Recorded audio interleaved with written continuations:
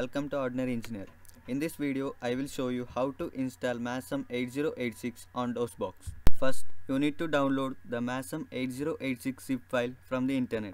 Link is in the description. You can download it from there. As we know, MASM is the Microsoft macro assembler, which converts assembly language to binary language. Now, I am downloading zip file. Its size is around 460 KB. It takes 4 to 5 seconds to complete the download depending on your internet speed. Okay, my file is now completely downloaded.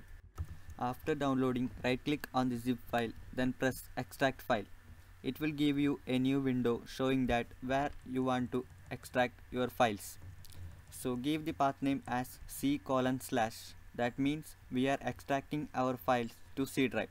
Then press OK. Now all the files are extracted completely on the C drive. After that, close the window and open any of the internet browser. After opening any of the internet browser, type DOSBox.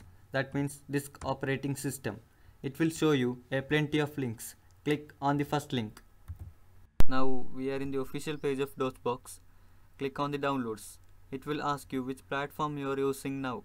I am currently using Windows 10. So I will select Windows. So it will automatically start downloading the file. Okay, my file is now completely downloaded. After downloading, open the DOSBox file. So it will ask you to install DOSBox.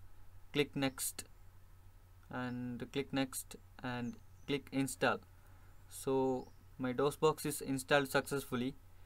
Now close the window and open DOSBox. A black screen will appear showing welcome to DOSBox version 0.74. After that, type mount C:/8086. So we are mounting the C drive. So drive C is mounted, and after that type C:/. So we are changing our drive to C drive. Now we are in the C drive. If you want to type any assembly language program, you should give edit filename.asm.